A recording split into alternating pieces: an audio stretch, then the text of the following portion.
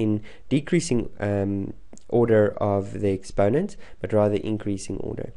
Determine the coordinates of the turning point, of the point of inflection of the curve of f. Okay, remember what the point of inflection is. If I were to draw this one would have this shape. How do I know it has this shape? I know it because of the coefficient of the leading term. The leading term is the one with the highest exponent. The leading term always determines the shape, and in this case it's a negative value, so we will have this upside down N shape. Okay, so the point of inflection is the point where it stops being convex, this valley shape, and starts being concave, this cave shape. Okay, so in this case, or not in this case, always, how do we find the point of inflection?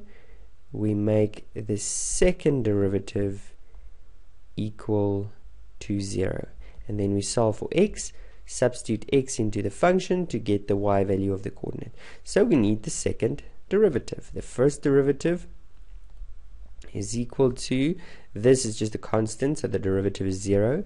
414 x to the power of 1, the 1 gets multiplied there, so we have 114 x to the power of 0, which I don't have to write, minus 2 times 10 is negative 20.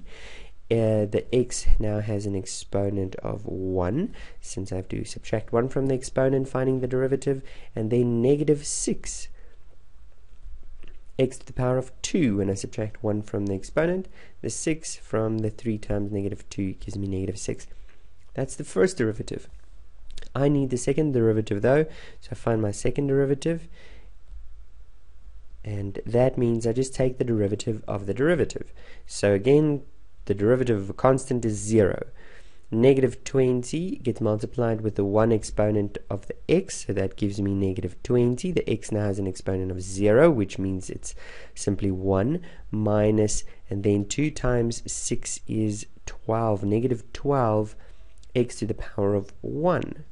Now, this is the expression that I need to make equal to 0, so I need to set negative 20, negative 12 x equal to 0, and that gives me the value x is equal to negative 20 becomes positive 20 divided by negative 12, so 20 divided by negative 12, what does that give me? 20 divided by negative 12 is 1 3/4. Okay, no, 1 2/3 is 1 2/3, or it's equal to 1 times 3 is 3 plus 5, 2 is 5/3.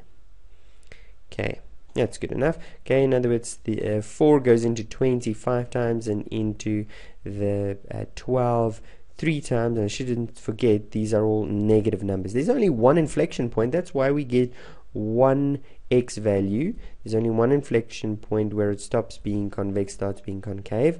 And to find the y value, we now know the x value is negative 5/3. In other words, that's 1,667, 6 repetitively. Let's do that rather.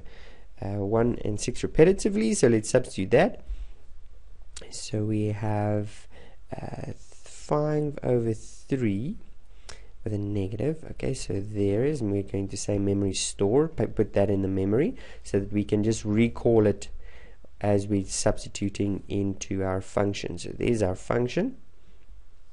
Okay, there's our function. Substitute in there, we get 378 plus 114 times x, which is now memory recall. 378 plus 114 times memory recall, there we go, minus 10 times memory recall squared, minus 2 times memory recall cubed.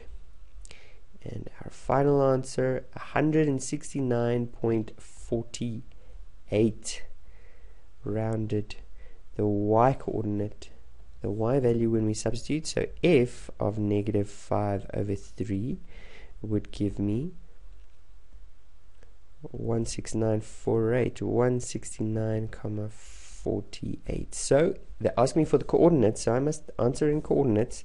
So it's negative 5/3 and 1, and this was rounded, so we should use approximation signs, and 169.48. There we go. That is the inflection point, the coordinates of the inflection point for this function.